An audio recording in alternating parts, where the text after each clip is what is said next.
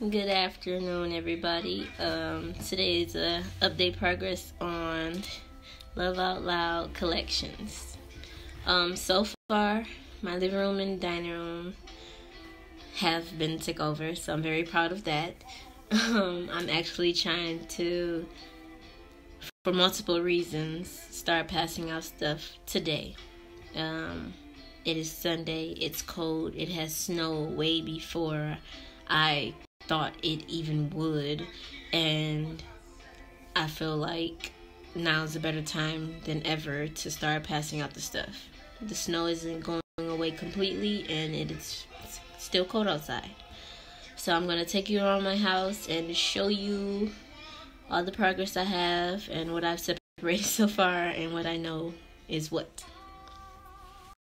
Okay, going into my first room, when you walk into my house, we have the women's clothes, we have the kids' clothes, as well as covers right there. Kids' toys, we have socks, hats, gloves, scarves. Then we have the women's pants. We have more kids' clothes that I have not separated yet, and we have food that I am definitely going to pass out today. Then over here we have the women's coats, and we have the men's coats. Then we have more covers and blankets, and then I have the men's pants right here, as well as the men's shirts. We have socks and women's underwear, and I believe those are knee-highs, belts, long johns, baby girl coats, and baby boy coats. Oh, and let's not forget the shoes. We have like 4 pairs of shoes, so I'm very proud of that. A lot more to separate, but today's the day I get it done. I'm just taking a break as of now. You guys seen what my house looks like. It's not a mess. It's just a lot that's being donated, and I'm really appreciating it. I just figured I might as well get some of it out and passed out before I get more donations to pick up. I already have 3 pickups scheduled, and I'm pretty sure someone has dropped something off at the store. I'm just so happy about the progress. I'm ready to get it started. I just wish it wasn't snowing now, but why would I make them wait anymore? It's just God telling me to do it now. So thank you for staying updated with your progress, and I appreciate you taking these steps with me, and it will not stop. Until then, I'm going to keep collecting.